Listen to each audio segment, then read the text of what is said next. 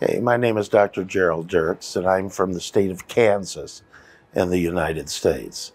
As far as my biography goes, I'm the oldest of two children, born and raised in the state of Kansas.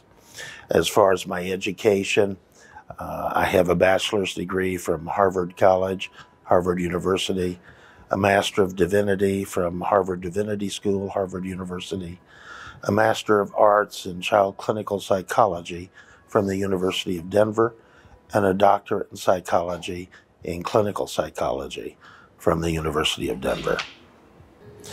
Well, after I received my doctorate, I worked in the field of clinical psychology, both in terms of research in the areas of psychosomatic medicine, but also in the performance of psychotherapy.